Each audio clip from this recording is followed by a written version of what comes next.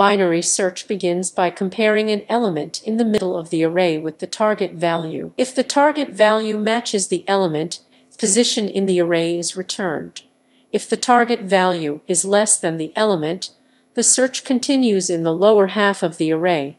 Because the array is sorted, and the searched item have to be in the lower part of the array. If the target value is greater than the element, the search continues in the upper half of the array, because of the same mentioned reason. By doing this, the algorithm eliminates the half in which the target value cannot lie in each iteration. If the element could be found, its index will be returned.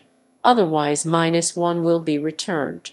Change your life, a few friends with intent can help you feel alive. Find a passion, take some action, and with a little time, just be patient, make a statement, try to enjoy your life.